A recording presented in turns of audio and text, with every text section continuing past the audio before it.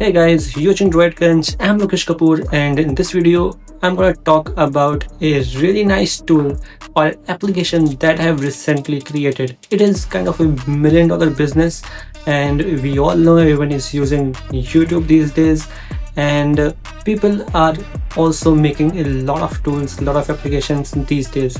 And one application I have come up with is a tool that allows you to transcribe your video. It not only transcribes your video, it allows you to generate a description out of your video or create a brand new article for your blog. So if your video has already been published and you can transcribe it, then you can definitely go ahead and transcribe the video, and with one click, giving few instructions, you can generate a brand new article for your website.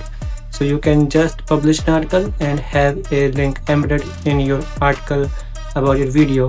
So this tool is gonna make a lot of changes. You can publish it, make money, you can make it as a SaaS, you can, or if you already have a SaaS, you can integrate this kind of a tool into your SaaS business. So there are a lot of opportunities and a lot of possibilities, of course, and you can even earn a lot of money out of this. So in this video, I'm going to talk to you about all the tools and all the integrations that I have used and all the features it has. So I will walk you through my application and what I did to make this. So yeah, stay tuned and I will talk everything about the application and how it works. So let's get in. So guys, this is the application which I have created, and you can see that you just need to input the video URL or the ID. This is the ID of the video, and you have to select the language in which the video is, and then you have some advanced options like transcript origin, uploader provided, or auto-generated default.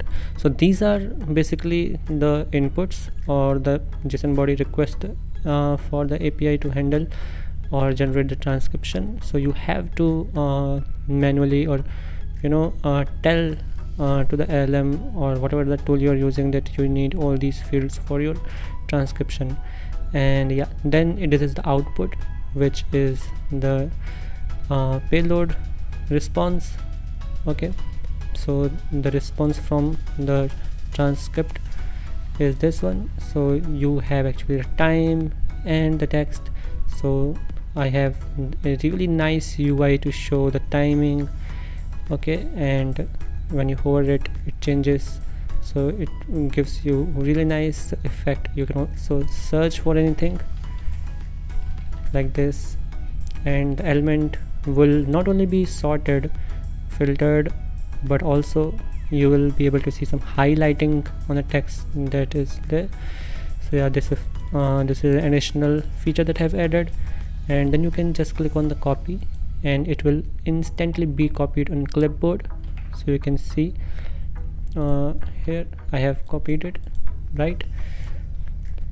So this way you can copy it, search it. You can also generate an article out of it.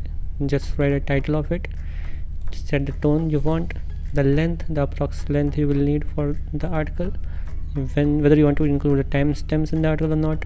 Just set it whether true or false, and then click on generate article and it will generate the article for you. Let me show you really quick.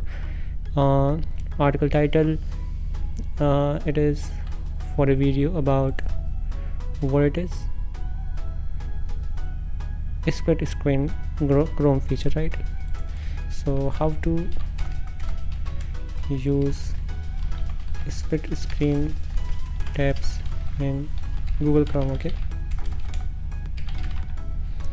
set it professional, length to be around 500 words is okay for me, and then include timestamps. I will set it to false and then generate the article so that we can quickly get our response. So I can show you what is the use of it. So our development service is running, and let's see if we get the response. Yeah, so yeah, we have this markdown article that we can just copy it from here, or we can download the markdown file. Okay, like this. So you do have two options, and there's no option to regenerate, but you can of course do that. You can also have some database integrations as well for this if you want. Then you can also generate the descriptions, whether you want to include timestamps for the major sections or not in the video description, and then you will just generate a description for the video. Really useful, really easy. And then you can export the plain text JSON, SRT subtitles, or web VTT. Okay, so that's web standard. So there are tons of options with respect to transcription. You can easily generate the article majorly, or you can generate the transcription. So if you have a tool, it's not only about just the transcription. You might need transcription for various needs, whether to analyze the videos.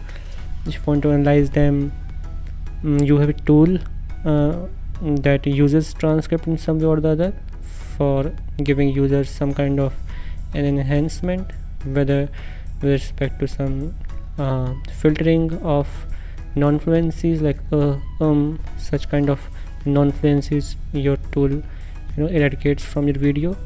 So such kind of tools are existing and can be made, so transcription is necessary and essential in those cases.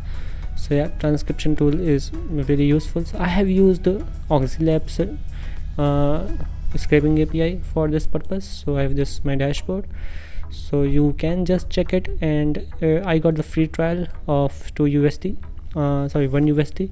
and it's enough for me. It didn't take much, just credits for utilizing it. I am really happy with it. So you just have to copy your credentials from here, and then when you are creating an application, I have used vo.dev, or which is now vo.app, and it's really easy. It is nice. You can create Next.js applications in a matter of seconds. Just give it a prompt, like I want this kind of application which does this, which does that, and it is gonna take all the time, all the credits that you want to create the application. So yeah, generally it gives you some credits when you are starting out, but I will leave a link in the description. So if you join from my link, you will get $10 credits to start or test vo.app. So those $10 credits are enough to create this kind of an application. It will only take you about like 4 to 5 USD for such an application, because I have not used user authentication or database integration or anything. It is just a client-side single page application, and nothing is being saved anywhere, and so it is just for testing purpose. If you want to have this as an integration or as an extension or add-on in your application, then it's a different thing, but for now it is just a testing. So yeah, you can use it. I have used Gemini to generate the article or the description out of the transcription. So here is my code, you can see over here. So there are 2 or 3 API routes and options. One is transcription, second is generating the article, and then generating the descriptions. So transcription is using our Oxylabs, and here is our request. You can see there are a lot of error handlings being implemented, right? So even if the Oxylabs username or password are wrong, it will show some logs that username is doesn't exist, or whatever it is. So yeah, a lot of error handlings and all the responses or the queries, the requests. You can also use it as a curl. If you want to, you can turn it into curl and then paste on it. And then if you want to use N10 in the backend, you can use Noloco or some other software or no code software. You can also use them for such kind of an application, because it is really easy. You just have to create new fields in your table for the output, and you have to work on the automations to initiate or trigger the webhook whenever a new record is created. So whenever a user creates a new record, it will trigger the automation, and then it will run the automation to generate a transcription, and when it is done, it will update the tables row where you have output field, and then it will show the output on your UI. So that's really useful, and many people use it. I have used it as well. So if you want to see in real time how it works, then you can just go ahead in the comments and by the time I will also create a video on it because it is in the pipeline and in the queue. So I'm going to just make more videos on that as well.